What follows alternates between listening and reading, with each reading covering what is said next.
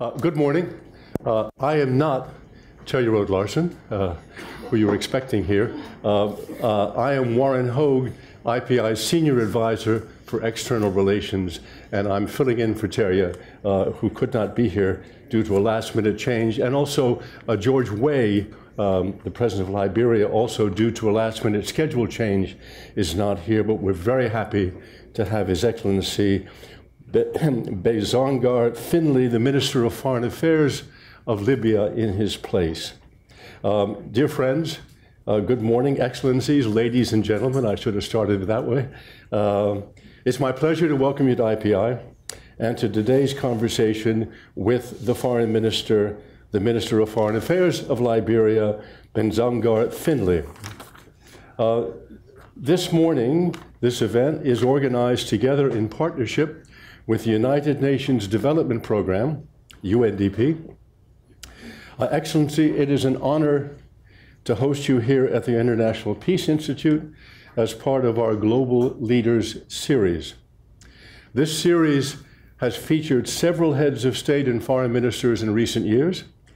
In 2012, IPI was honored to host your former president, Her Excellency Ellen Johnson Sirleaf. So it gives us great pleasure to continue this relationship with the Republic of Liberia. In October and December 2017, the people of Liberia went to the polls and shepherded a peaceful transition of political and administrative power, the first in the country's post-conflict era. 3 months later, the UN mission in Liberia, UNMIL, formally concluded its peacekeeping mandate after nearly 15 years of work in the country. These successful transitions underscore the momentous progress achieved by Liberians during the country's post-war recovery, backed by strong support from the UN and international partners. But of course, there is more work to be done as Liberia continues steadily on the path towards sustainable development and enduring peace. During the Liberia Moment Conference this past March, your president, President Weah, outlined the guiding vision for Liberia's pro-poor agenda for prosperity and development. He stressed that this new framework will benefit the vulnerable, promote inclusion, and align with the Sustainable Development Goals. Liberia's government has worked hard in recent months to advance and finalize this new development agenda. And Minister, we look forward to hearing from you today your reflections on your country's peace-building and development goals. After the keynote presentation, I will facilitate a discussion among our distinguished guests, including Ambassador Olof Skog, Permanent Representative of Sweden to the UN, and Ms. Ahuna Eziokonwa, Assistant Secretary General and Director of the Regional Bureau for Africa of UNDP. Following their brief interventions, we will open the floor for a question and answer session. So please join me now in welcoming His Excellency, Minister Findley. Good morning.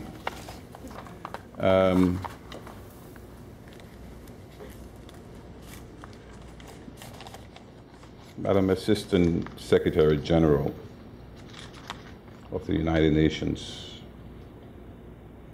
UNDP Development Program, Ambassador Skog, distinguished ladies and gentlemen.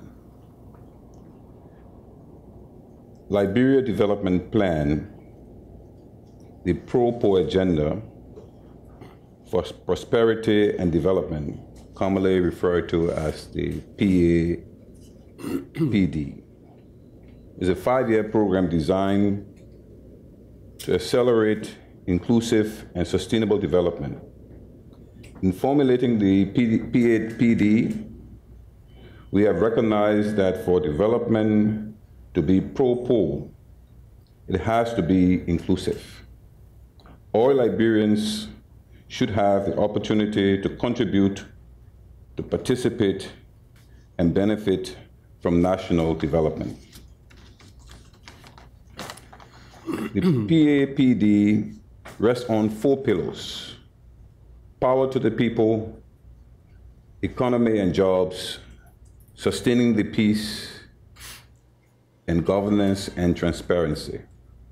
These pillars are interconnected and mutually reinforcing. Distinguished ladies and gentlemen, power to the people reflect our unshakable belief that the foundation of human development is health and education, supported by programs which reduce vulnerability, particularly among women, children, and youth. Economy and jobs focus on raising the productivity and income of every Liberian working, creating an appropriate policy for the enhancement, competitiveness, and extending and upgrading the national infrastructure. Pillar 3, sustaining the peace, address the root causes of conflict and the fragility by ensuring that the human rights of all Liberians are protected by the rule of law and broad-based access to justice. Pillar 4, governance and accountability, highlight the capacity of the state to honestly, competently, efficiently fulfill its responsibility to all Liberians. For example, in Pillar 1, a worthy emphasis on infrastructure.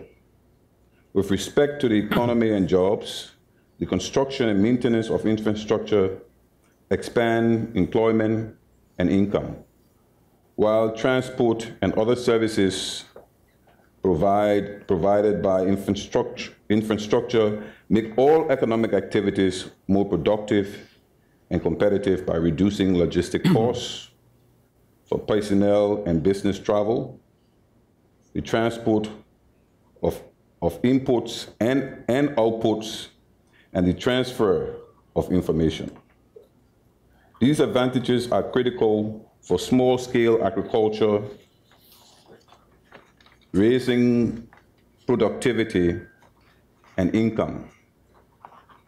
This will directly reduce poverty and food insecurity through the rural areas of Liberia. Improve infrastructure, lower the costs, and extend the geographic reach of key social services. For example, health, education, water and sanitation. These are all facilities that access by the poor to the program designed to reduce their vulnerability. Better infrastructure is instrumental in helping sustaining the peace. It reduces the isolation, the marginalization by supporting broad community interaction and promoting regional integration. Finally, by improving communication and access to social services, infrastructure development improves governance.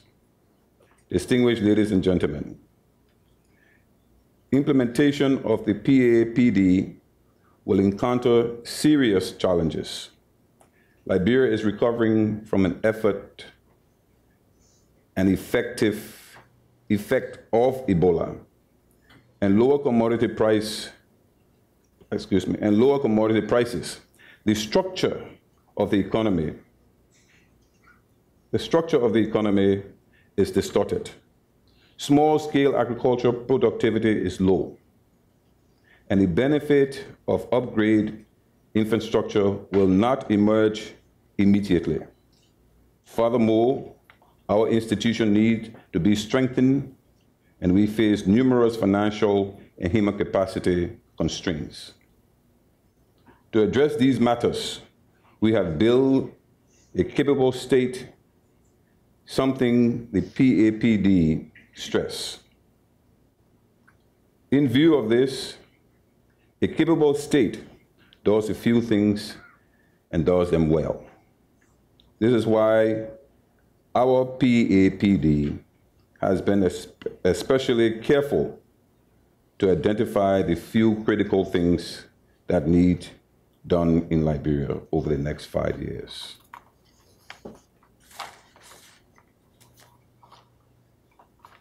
We in Liberia are determined to do everything in our power to realize our pro-poor agenda. But some factors are not within our powers. The task we see as essential to accelerate inclusive and sustainable development require resources that are beyond our current financial capacity. Due to reasoning highlighted earlier, our capacity to mobilize additional resources domestically is limited, and the need to maintain debt sustainability reduces our capacity to borrow. Distinguished ladies and gentlemen, the PAPD will formally be launched at the end of this year. Work has begun processing deliberately and coherently to ensure that all relevant perspectives are considered and refined. Some thought decisions are required to determine what to prioritize and what to leave for later. We learn as we proceed and recognize the pro-poor agenda will need to be recalibrated as implementation experience emerge.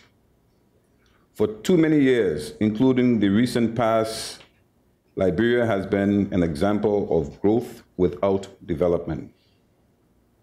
With our pro-poor agenda for prosperity and development, we have the means to ensure that all Liberians contribute, participate, and benefit from the nation's development. That is only the way to maintain and consolidate our peace thus far. I want to thank you and leave it open for discussion.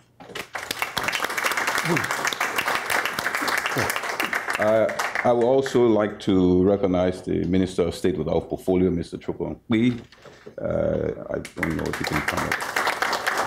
He will also be assisting me in answering some of the questions that will be posed. So thank you. I now have the pleasure of introducing an old friend of IPI, Ambassador Olof Skog, Permanent Representative of Sweden to the UN and Chair of the UN Peacebuilding Commission's Liberia Configuration. Olof.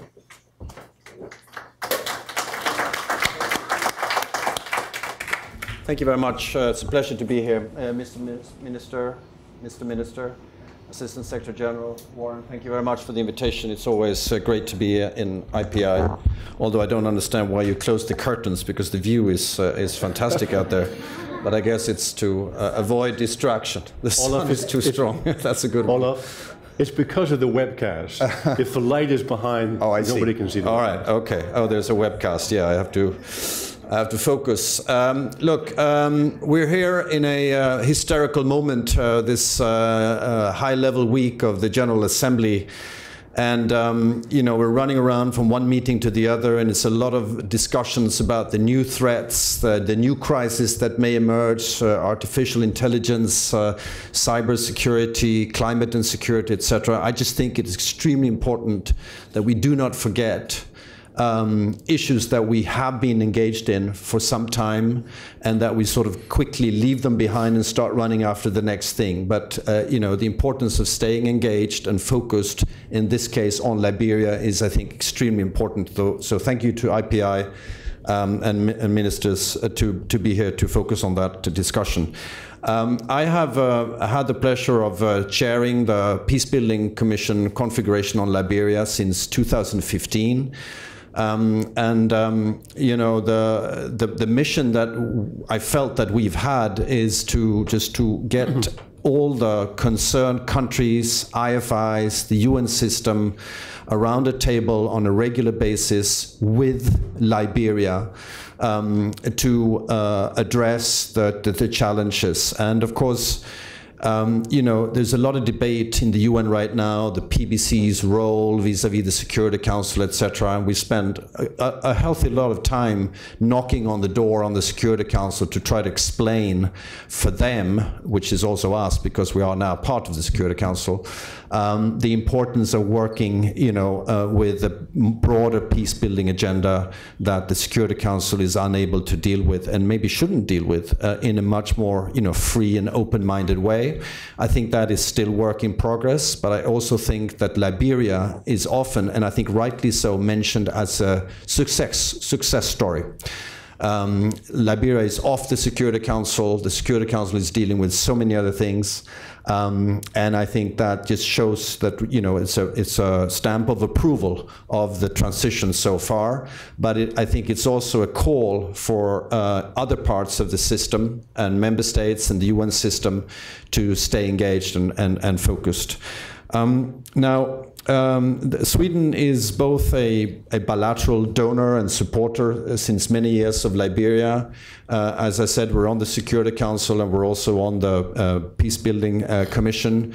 But we're also one of the biggest donors to the UN system as such. And we strongly believe that support you know, is a good way of making sure that, you know, we stay focused on issues that may not, you know, on a daily basis make the headlines of the news. And we also, and here I don't agree with President Trump in his speech yesterday. There might be other things I don't agree with him, but, you know, he mentioned how they would move away from core funding to just sort of focusing on the things that they believe is good for America, I guess.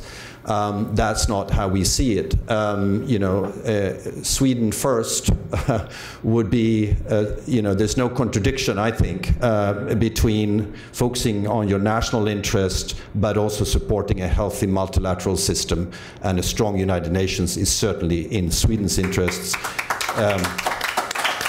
It's in Liberia's interest, and I think it's also in the American interest.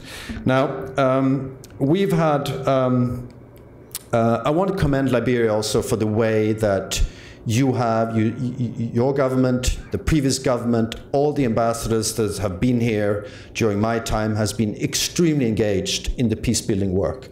Now, some of that is difficult because it's about insisting on reforms that, you know, may not be so easy to conduct at home, but I must say the ambassadors here have been extremely constructive in working on those agendas.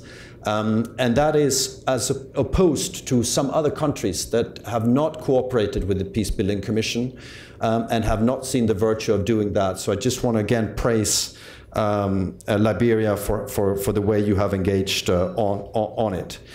Now, so the national ownership, maybe that's one of the lessons, another lesson that is so important. You know, some countries see that the UN, you know, being on a UN agenda, be it on the Security Council, on the Peace-Building Commission, it's intrusive. It's a violation of sovereignty. But I think the way Liberia has seen this is one, you know, we need help.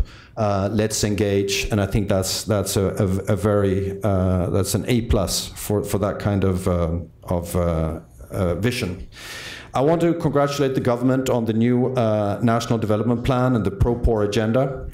I have been to Liberia several times, and I've been part of the consultative processes that you have staged, where youth organizations who are very active and vibrant in Liberia, women's organizations have been part in preparing these plans, and I just want to congratulate you on the inclusive way that you have worked on that.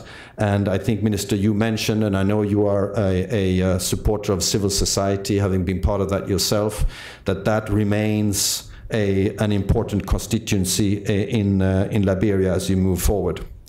Now, I also think that the SDG, the 2030 Agenda, is such an excellent plan. We are, in my country, that's part of our government policy. We've taken it aboard, and I just think that the more you can ensure that the SDGs are part of your national development plan, there you have an excellent master plan for avoiding falling back into conflict and ensuring development and equalities, etc. So I just think that is an excellent sort of master plan.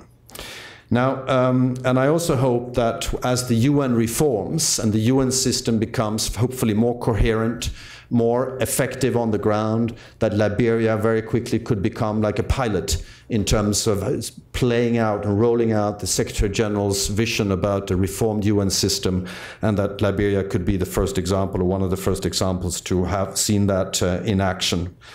I want to also say that, with what we're doing has been insisting with the government that you conduct, you focus on peace-building reforms, etc.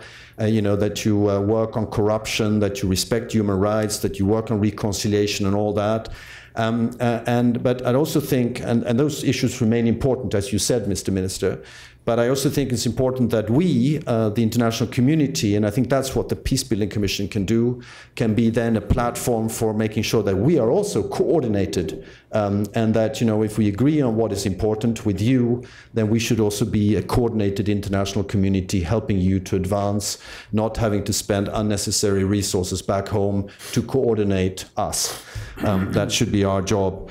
And I do think, and I want to praise the Secretary General for his vision when it comes to working ever more closely with the World Bank and the IFIs, because they have a tremendous amount of economic resources to put to work.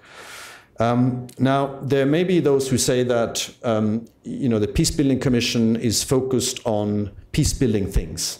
And that's a narrow, it could be, defined as a narrow objective. But I just want to, and there might be fear that if we force the government to focus on some of those issues, resources would go to that and not to other things that the governments may feel are more important. I think that is a contradiction. It's not true. That's not the way it works, because I think if you look at peace building, everything you mentioned, Mr. Minister, education, strong institutions, good governance, working against corruption, inclusion, etc., all of that, of course, is a way of building a stable society where you avoid the pitfalls of falling back into conflict. So everything in your plan is also a peace-building plan, I would say. Having said that, I also another notion which is a good thing in West Africa and in Liberia is the progress on regional cooperation. If we look back 15, 20 years, how intertwined the conflicts were between Liberia, Sierra Leone, etc., the Nigerian influence, all of that, I think, is hopefully a thing of the past, whereas now we see a very healthy, forward-leaning regional cooperation through ECOWAS, through the Mano River Union, etc., and I think that is extremely positive. Actually, it's a model for other parts of Africa and certainly for the Middle East, where there is just no regional cooperation at all. So I think that in itself is a good peace-building advance as well. Finally, looking forward, I just think that the issues, I want to congratulate the government for having now acted on the Local Government Act and the Land Reform Act, both which have been something that the Peace-Building Commission has insisted on. So congratulations on that. I think there are still some important reforms that are due. I just want to encourage those to go forward. You have mentioned, and I want to repeat, the need for strong institutions that are respected by people, not just in Monrovia, but way out there in the countryside. I've been there, Mr. Minister, as you know, and I've seen, the lack of trust between institutions and the people. So there's a lot of work to be done on that. And I think corruption is one of the key tasks that has to be dealt with. And I appreciate the focus that you are putting on that, because I think corruption isn't just about donors being skeptical about putting money forward. More importantly, it's about people of Liberia trusting their institutions and trusting democracy. So that has to be part of the agenda. I think, as I said before, youth and women, you possess such richness in mobilizing these groups. So I just want to hope that is continued to be working with them. There is the issue of gender-based violence, which continues to be difficult in many parts of the world, including my own. But I know it's a very big problem in Liberia. I understand that the Act has not been passed yet. I might be wrong on that, but I hope that there can be legislation to work against gender-based violence. Mm-hmm. And finally, Mr. Minister, I raised this with your president when I was there last time, and I think the whole issue of the natural resources, the tremendous natural resources of Liberia, how they can be better used for the benefit of the people through transparent concessions, through taxation, etc. I think that is a work we need to do together. And it's not only about the government, it's certainly about the multinational companies and how they come in and how they invest and how they ensure that some of that wealth stays in the country and that the people in the regions are the beneficiaries of those investments. I think that's something I would very much like to cooperate with you and the new government as you develop your plan. Thank you very much, Warren, and I apologize if I was a bit too long. Your Excellency, Foreign Minister Findley of the Republic of Liberia, State Minister Trokan Kui, and of course all members of the Liberia delegation who are here, Your Excellency Ambassador Olof Skog, who just spoke to us, who is the chair of the Liberia Configuration of the UN Peace Building Commission and also permanent representative of Sweden to the UN. Special advisor, senior advisor at IPI, Your Excellencies, distinguished guests. I want to start by thanking IPI for being such a strong supporter of Africa. Over the years, this institute has invested in thought leadership that contributes positively to the progress of the continent. UNDP is really proud today to be associating with this institute in having this event.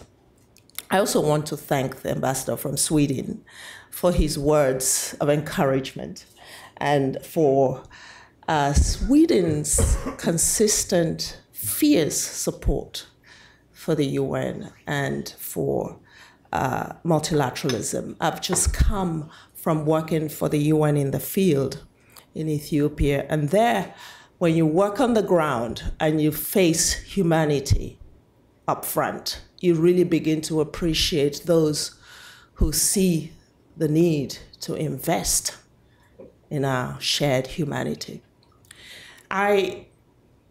Liberia has a very special place in my heart because it was in this country that as a young humanitarian officer, I learned a lot about the world and about our joined up action for humanity. I was there during the war, working and seeing the resilience of these people. And today, as we speak, at that time, Liberia it made the headlines for the war, for the vulnerability of the people.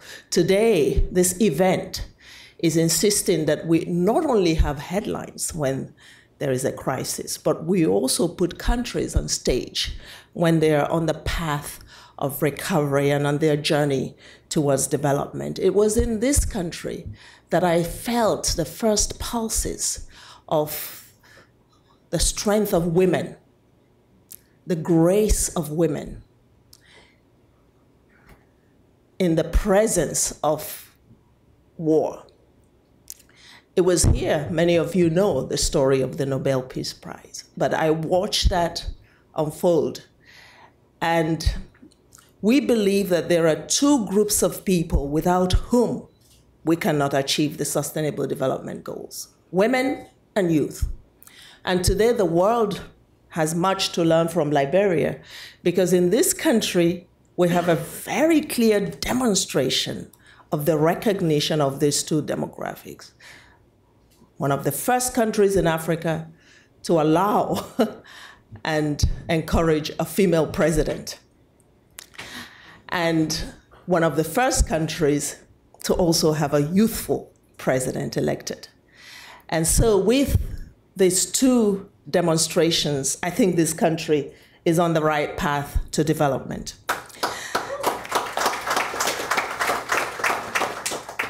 I think we should take a moment to listen to what we heard from the foreign minister this morning. And I want to quote something he said. He said that growth in Liberia has been growth without jobs, that it has not served its purpose of conquering inequality and poverty, and that as a country, they were moving forward with an agenda that would be pro-poor, that will see this link between growth and reduction and eventual elimination of poverty and vulnerability. That coming from the government at a more senior level, because he's speaking on behalf of the leader of that country, is a moment we should reflect on. Because as the ambassador from Sweden said, our mission today has to be about seeing how the resources of a country serve its people. Enough of coming and saying we have a rich country, a rich continent that continues to beg for food for its people. And I think with this statement today, Liberia is demonstrating leadership, a departure, a new narrative for the continent of Africa, that we move in the direction of policies that allow the resources of a country to work for its people. That is the development that we get behind. That is the principle of leaving no one behind that underpins the SDGs, the Sustainable Development Goals, and the 2030 Agenda. And for all of this, I stand very proudly as one of the successors of Liberia's former president, Madam Sirleaf Johnson, because she actually was in my position in UNDP many years ago. You worked well. So I really am feeling quite honored this morning that we're having this event, because in many ways it does chart the way for how we should relate to this continent, how we should relate to Liberia. It's about ownership of the development agenda. Liberia owns its agenda. It's about lessons from a very difficult, brutal history of a country that has journeyed through that path and realized what's important for its people.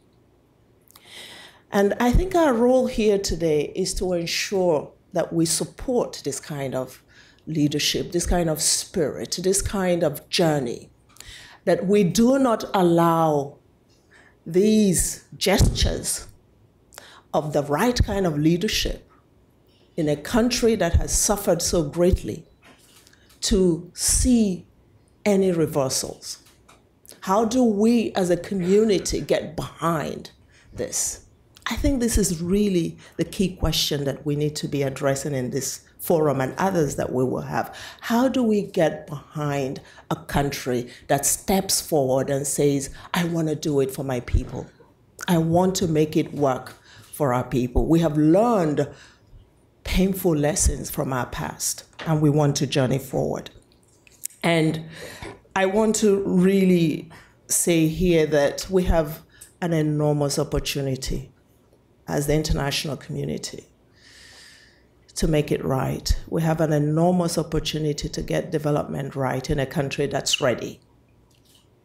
So let's do it. Thank you.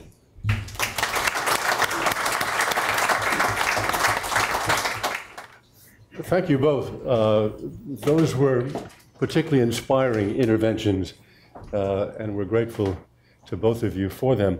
Before we begin our discussion with the audience, I would like to pose a few questions to begin the conversation.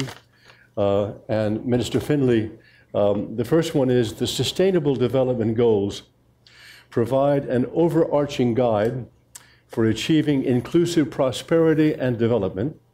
How are the SDGs translating into the Liberian context and the country's development priorities? And to what extent are they guiding the design of Liberia's pro-poor agenda? Thank you. The pro-poor agenda is based on the SDGs.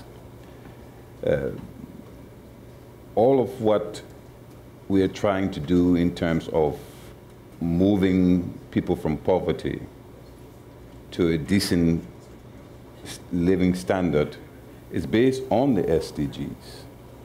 Women, youth, infrastructure development, rule of law, addressing corruption, improving institutions, building capacity. All of those are based on the SDGs. So we are not, it's intertwined. And we are still, like I said, we're still in the process of developing, but the concept of the pro-poor agenda is based on the SDGs. Would either of you like to make any comment on that particular question, or we can proceed? Okay. The second question is, the UN's peace-building and sustaining peace framework played a critical role in guiding the UN's transition in Liberia. What lessons can be learned to strengthen the nexus between peacekeeping and peace-building? Which peace-building priorities require additional focus moving forward? Well, the lesson from Liberia is, as you rightfully have said, Liberia is a success. And as peacekeeping has moved from peacekeeping to peace building and sustaining the peace of the issue, what do we need to do to sustain the peace? If people don't have the opportunity to provide for their family, the simple things, housing, send their children to school, feed their kids, an opportunity to work or generate an income, peace building becomes impossible because you always have people agitated. What are the lessons now is that we have ended the peacekeeping phase. Moving forward, we need help to be able to sustain the peace. We have to begin to take on the security of our state, our nation. We have to have the capacity to deal with all of the security apparatus, immigration, police, the military. A very good example is recently we had a demonstration in Liberia, peaceful march, no arrests, no bloodshed. And I think this is probably in the last 40 or 50 years of our country that we have had that. Is to show you that the government is sensitive and willing to work towards a continuing peace-building process. In my mind, where we are now as a nation, we have to start to focus on our education system, the health system, infrastructure, and providing jobs, or a means of income, generating incomes for the common Liberians. Excellent. Once again, if either of you would like to comment on that question, there are microphones here for you all. We're both wired for sound. If I may, yeah, yeah. No, I think just two aspects to this. This transition between peacekeeping mission and peace building.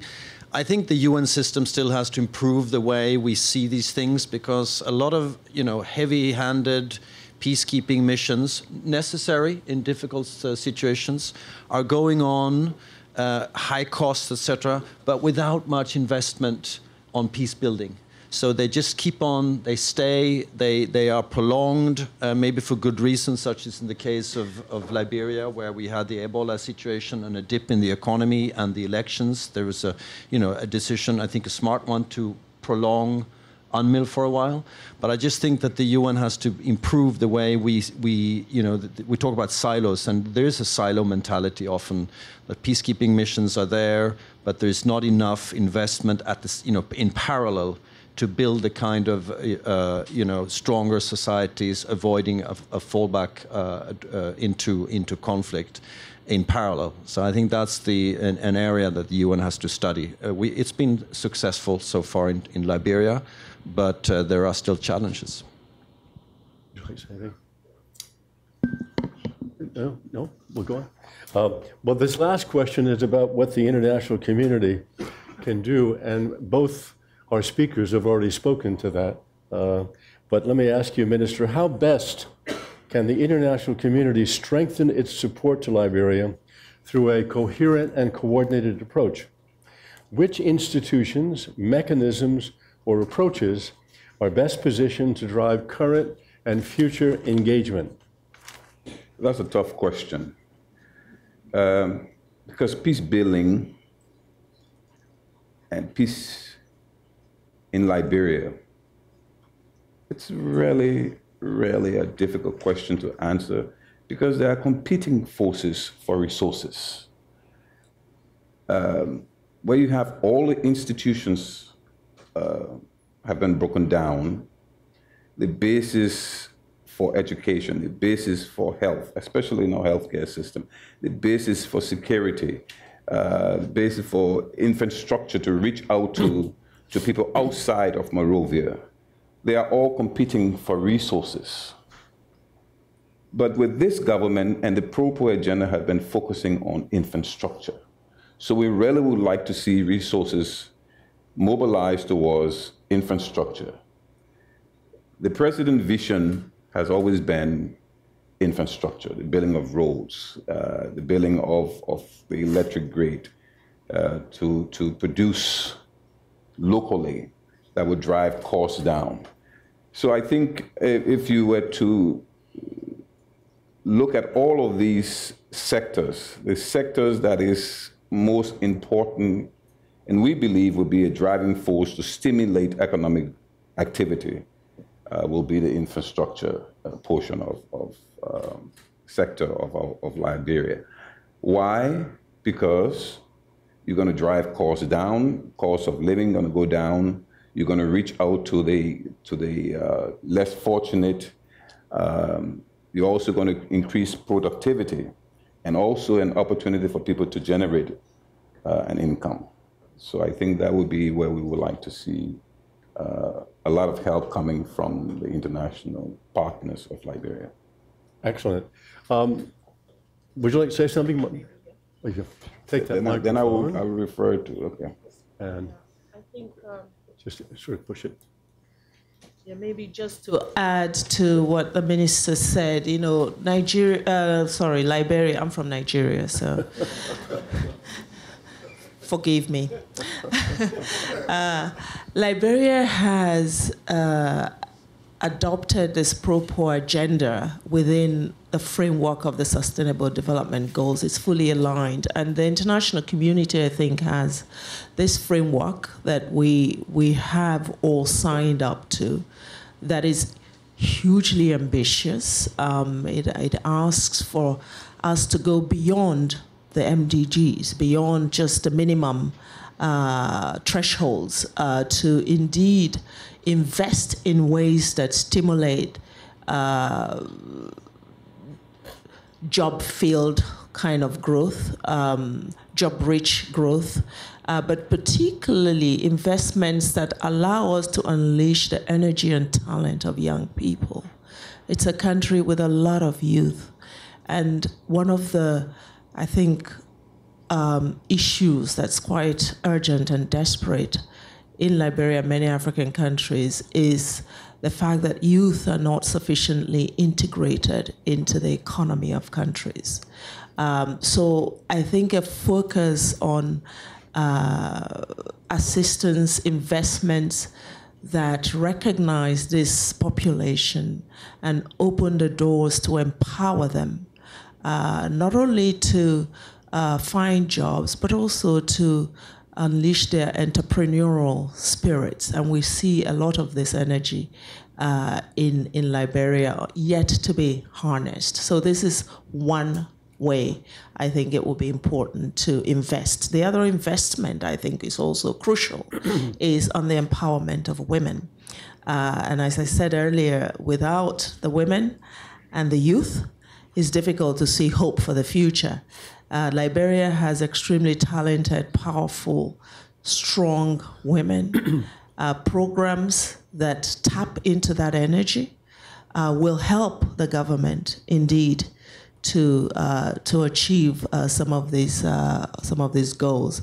And finally, I think it's also about having some compacts in the area of Liberia's resources that are tapped by the external communities, and having fair negotiations and fair deals for the exchange of these resources for the finances that the country needs. Just put it back on the table. Well, we now have about 20 minutes or so for questions and answers. I'm going to call on people, and I see the number of hands. Minister, I'm going to call on 3 questions at once and then ask you to answer them all together. When the person comes to you with the microphone, please hold it close to your mouth. We are webcasting this, and for you to be heard on the webcast, you have to speak right into the microphone. So I'll start here on the second row, and then right, that gentleman there, and this woman here. Mr. Minister, I started... Introduce yourself, please. Yes, I am Roma Stibravi, President of NGO Sustainability. I had the privilege of working with the former president at UNDP Africa Bureau. We started on some small-scale solar, and when she became president, I was able to get a GEF, a small grants program going in Maryland province with a diaspora group called Marylanders for Progress, and they're out of Washington. And the question is, what support are you planning for diaspora groups who, lots of enthusiasm, funding, and all the rest, and we can continue to do great things. Ellen always met with them when she was in Washington, and I hope that you can continue this. I will give you my card, and I can give you the names of the people who are involved, but this is a wonderful resource for doing all the things you want to do.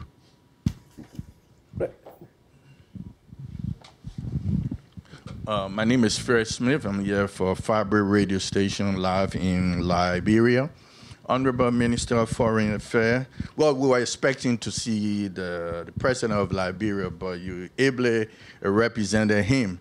So the question with Liberian in the diaspora and even at home wondering, what is the relationship between Liberia and the United States right now? We have seen our President visit China, Europe, or other places, but haven't made an official visit to the United States because there are challenges. Some of our citizens will be sent home in March. So we want to know when will the president come for official visit to the United States. And my second question, you adequately dealt with the pro-poor agenda. Look, you were reading my mind. I was about to ask that question.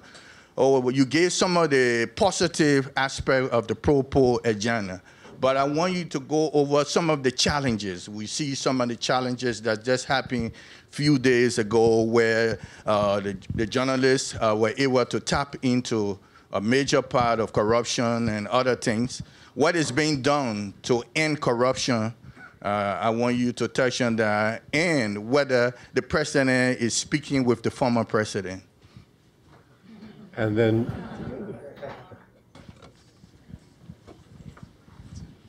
yeah, hi, I'm Dr. Danieli of the International Organization of Victims Assistance. I want, 2 questions. Would you elaborate on the challenge of education? You were talking about jobs, but with the amount of youth and the need for training and help for women, what is the status of education? And the other is, you mentioned health. What about mental health? Okay.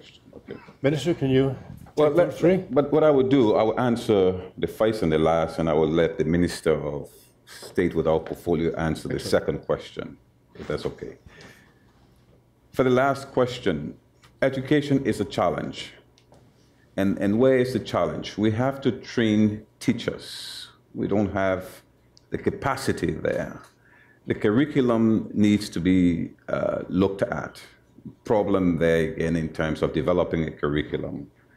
The structure, the physical school setting, there are challenges that require resources to renovate and refurbish. So those challenges are the challenges that the Minister of Education and the Ministry of Education is trying to tackle with right now by developing a plan. How do we train enough teachers to reach this 5-year pro-poor agenda to be able to address the education pillar? The same problem with health. I think the last statistics was about almost 5,000 pressing to a doctor. That is almost impossible. So those are some of the challenges we are faced with. We have to train local doctors. Even specialists we have to train. There's a specialist institution now established in Liberia. But we need the trainers to come in. But in the meantime, what do we do? How do we address this? We need to bring in doctors. We need to bring in some teachers. And I would like to say at this particular point, Nigeria has been sending us some teachers to train teachers also. So there's ongoing bilateral talks with other countries that will help us address some of these problems in the short term. Medium term and long range plan are on the way and being developed by the Ministry of Education and Health. The first question, yes, we would like to have conversation with all of Liberians in the diaspora that are organized, that are willing to go back and help Liberia rebuild, whether it's just adopting or providing one chair for a school or one malaria pill for a clinic in one of the villages. We will appreciate that. We will encourage Liberians to come back. Liberia can only be rebuilt by Liberians. There's no question in my mind about that. And I'm sure all Liberians are more than willing to help rebuild Liberia. The president and the former president, Madam Salif, they have an awesome relationship. Remember, the president was raised by his grandmother. He's a respecter of person, and he respects everybody. And so the relationship is strong and even stronger. And I will go back to some of the questions you asked. One on the diaspora issue. Past leadership and precedent, there are certain places in politics in Liberia that is considered no-go zone. One is the Negro descent citizenship stuff that people talk about. And then the next one is the dual citizenship issue that Liberia is faced with. And those are the two things that we targeted the first time we spoke. The president is saying that we need you from the diaspora to support us to make sure this dual citizenship is resolved. Now, we are taking your fight. You need to help support us. If the force come from the diaspora, because it's only important economically, it is very vital that our citizens that had the opportunity to have traveled during the civil crisis, that have come here and have gotten Western education and that have improved themselves, should have the opportunity to go back and contribute towards our society. We are asking the international community to send experts to help us. But there we are, we have Liberians that are denied of even coming back to the country to help. We are depending on you in the diaspora to help us fight, make your voice loud, even louder, that we can make sure this is resolved, because it would take all Liberians to make sure we develop our country. I will also go back to the issue of corruption that you stated.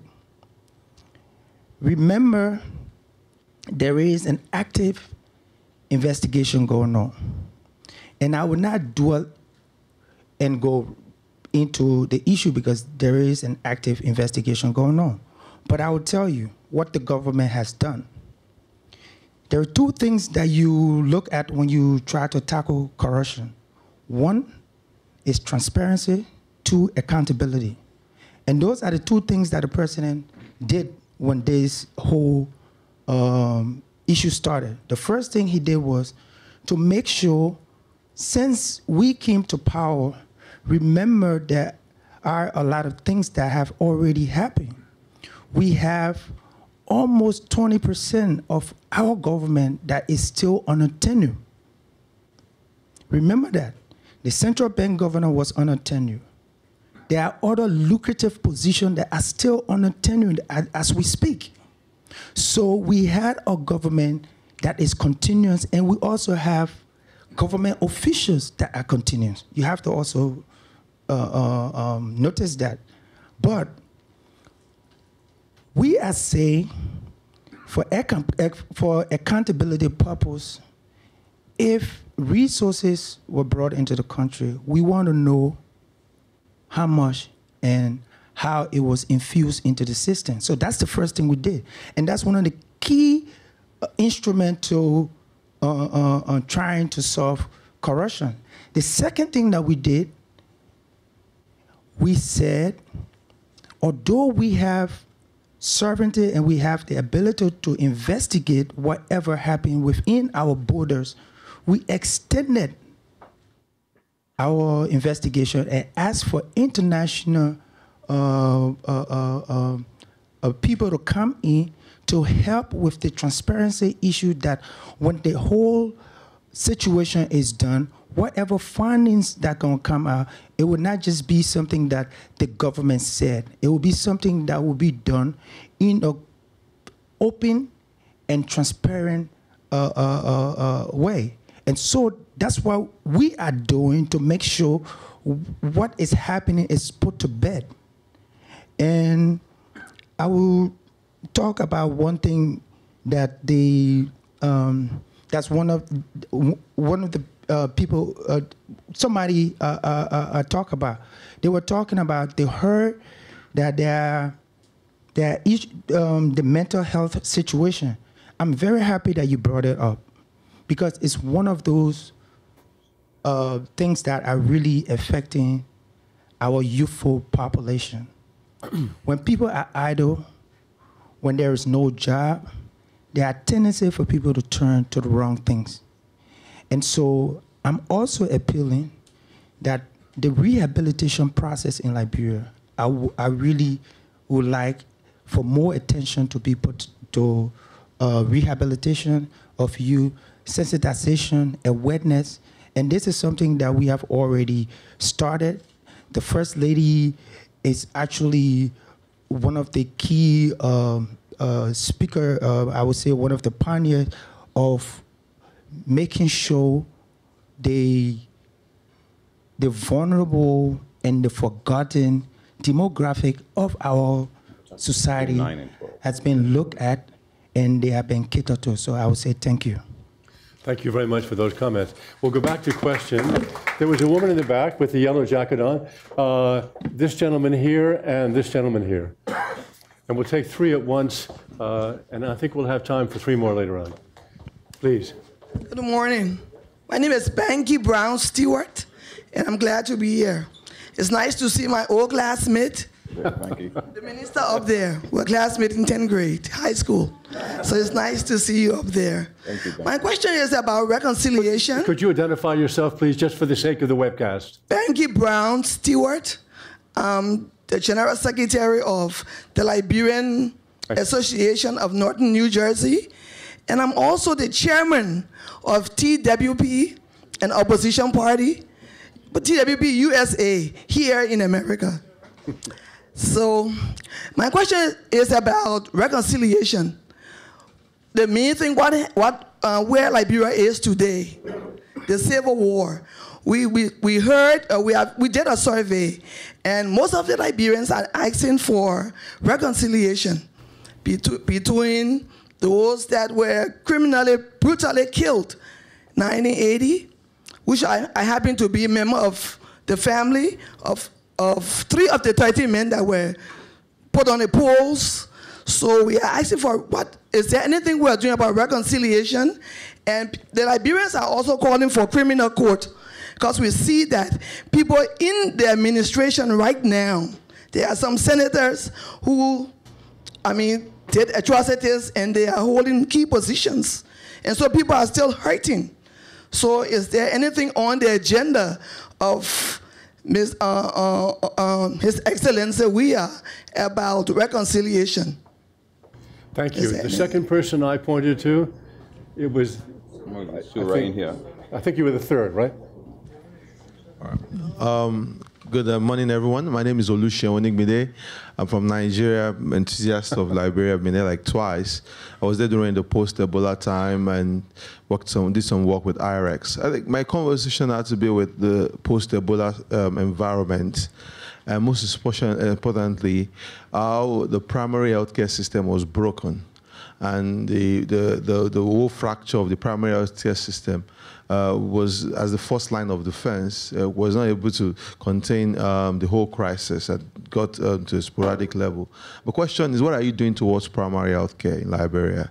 Most especially in regions, in the upper regions or in the poor regions where you know that communicable disease can easily break out and cause severe damage. Thank you. Thank you. And here in the second row. Hi, my name is Ta Wongbe, and I'm a CEO for the Kanan Group. I'm Liberian. Thank you, Mr. Minister. It's good to see you, and thanks to IPI for this forum. You touched on something important. I wanted to touch on it a little bit, but to the Liberian lady who talked about the implementation of reconciliation, we just conducted a survey, actually, that Liberians are actually split on implementation of the TRC and whether they should actually implement the TRC or not. So we're going to be sharing some of those reports later on this year. You talked about something that's very important. You said about rights and trust between the government and the people. We're actually, we work with the World Bank on a study. We do most of the research in Liberia, we collect large data, and we're about to release that study today, actually this weekend, with the World Bank, and it was a human rights study. One of the core factors we saw was Liberians feeling as if the services provided to them by the government is almost like a privilege instead of their rights. And so there's this inherent distrust, and we know trust and peace, there's a lot of alignment between the two. If there's lack of trust, there'll be some sort of like fragility in peace. And we're here talking about in the IPI setting. So can we talk a little bit about what we're doing to improve the trust of the government with its people to ensure that we have lasting peace and sustainable peace? Thank you. Thank you. Minister, I'm going to add one question. Someone watching the webcast has asked a question, and Hillary's about to tell us what it is.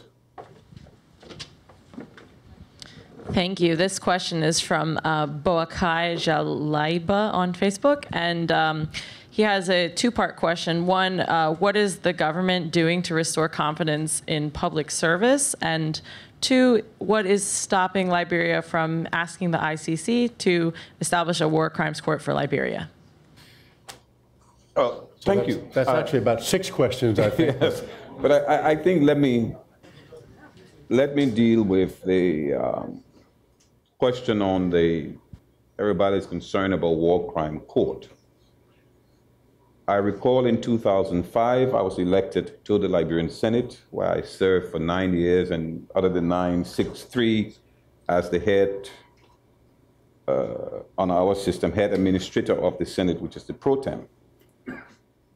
And I recall vividly the constituency I represented. I had 36 town hall meetings on the TRC report. And in those meetings, and this is a personal experience, what the constituency said to me, and perhaps if I can dig it up somewhere in my papers, that they wanted to forgive, they wanted to move on, their lives are peaceful, they are not picking up their mattresses and running. But it didn't mean that people should think that because they wanted peace and because they were enjoying peace, that people will be permitted to commit such atrocities moving forward. What did they want? They wanted a town hall. One of the recommendations in the TRC report, there are several recommendations how to address moving forward. The town hall meetings, something like the style of Rwanda situation. I don't believe that any Liberian that can say that one of our relatives did not die or suffer during this crisis. I want to see that Liberia. I doubt seriously whether any Liberian can say that one of their relatives were not also part of a group that carry out atrocities, whether it was through support or feeding the rebels. All of us are intertwined. And if we really want genuine peace, then we need to sit down as Liberians and find a way forward. And it's good that Tar had just said, their study, and this was 2009, when I did my town hall meetings. Today is 50-50 almost, what I'm understanding from Tar. If that is the situation, then we really need, as a country, to see what is the best way forward. Are we going to spend in a country that, and I will address also through this, a healthcare system that is broken down, education system that is broken down, roads that is broken down? Are we going to spend $100, $200, $300 million? Reconciliation in my mind, and this is what I told Ambassador Tale, what was the UN delegation in 2009, that reconciliation is for every Liberian to have an opportunity to feed the family, to clothe the family, and to be able to save something for the future. Yes, I understand the issue of of war crime court. There are those who believe that we should have a war crime court. There are those who don't believe that. There are those who believe that we should follow some of the steps in the recommendation in the TRC report. And there are several recommendations. So where is the government on this matter? There's a commission that has the authority to implement the TRC report. The Human Rights Commission that reports directly to the legislature. So there's a structure in place for that. What we need to do now is to let that commission begin to do its work. There are several recommendations that are coming forth from that commission, and we need to wait for that commission to come up with their report and the findings. That would be on the issue with the war crime court. Most of the senators that have been referred to has been senators for the last 10, 15 years. They've gone through a process, and that process is still ongoing. It's not a one-day process. So we need to look forward towards the Independence Human Rights Commission final report on this matter. On the matter with the healthcare system, Ebola basically exposed Liberia vulnerability in our healthcare system. It taught us that we didn't have a healthcare system. We didn't have a structure in place. We didn't have the mechanism in place to be able to deal with even the common disease that exists. And so, yes, now the Ministry of Health is in the process of looking at ways how they can develop a plan to be able to base the development and the sustainability of the healthcare system and healthcare delivery to the citizens. So it's a new government, we're 8 months old, and all of those plans are being put in place. The teams are in place, and they are working towards coming up with a solidified report on how and what are the mechanisms that we need to put in place. The issue of trust in the government and confidence in the government. You know, politically, and I will speak politically now, you know, I'm a diplomat and I don't like to be a politician, but I have to speak as a politician. You're a former senator. Yes, thank you. Politically speaking, you will have these kinds of issues from opposition. And we expect that there will be the opposition demanding for trust, lack of confidence, and any issue, anything that is small that goes wrong will spark up that issue of confidence. But how is the government dealing with it? What steps are the government taking towards addressing these ills that are happening in the society? If you follow this government for the last 8 months, there have been criticism of the government. You had a journalist killed.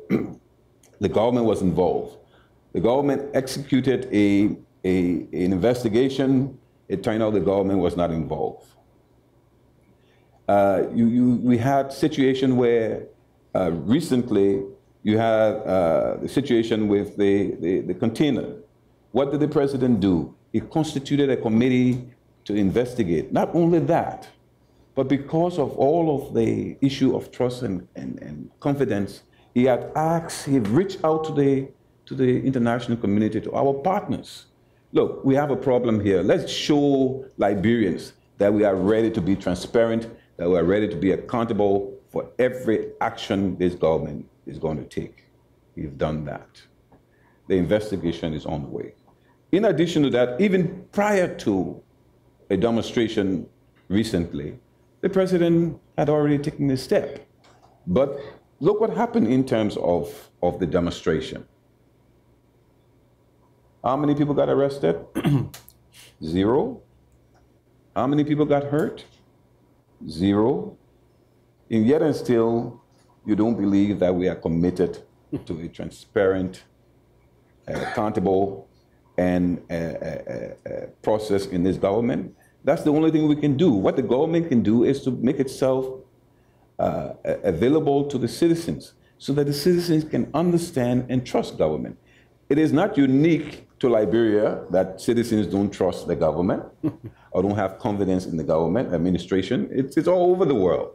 But government must continue to be focused on deliverables that we have promised as a political entity. And so the only thing we can do is to continue to carry out transparent actions and accountable actions. And then we work along with those who have issues of trust and confidence in the government. I don't believe that this government is unpopular. This is a very popular government, and it has the mandate of the Liberian people. I think for anyone to say 8 months down the road that there's a confidence issue, there's a trust issue, I don't believe that is the way we need to go. I think we as Liberians now need to begin to understand and work along with the government, because it's not only President Weah that is going to take responsibility for Liberia. Each and every Liberian has a responsibility to the country. And that responsibility is inherent in the fact that you are a citizen, and by birth, you have to also take your responsibility as a citizen. And we welcome criticism. We welcome ideas to improve the lives of Liberian people from Liberians. So we want to say thank you. You can see from the interest out there, there is enormous interest in this journey that Liberia is making. We're out of time, so I have to thank you for the forthcoming nature of your responses. Thank you, Ambassador Skoog. Thank you, Ms. Ezia Kanwa, for your contribution, and thank you all for your attention.